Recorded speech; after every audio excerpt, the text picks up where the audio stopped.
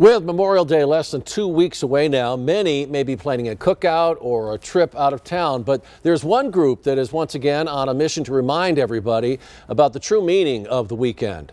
The Bike and Walking Relay nonprofit group Carry the Load were in Catalina this morning, just in from Coolidge on their annual trip, honoring members of the military, police and firefighters who paid the ultimate sacrifice for our communities and our country.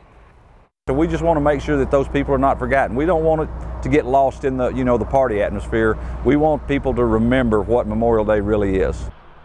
Tomorrow the group will be in New Mexico. They started in Seattle 19 days ago and will end in Dallas on Memorial Day, covering 48 states and 5 different routes over 32 days.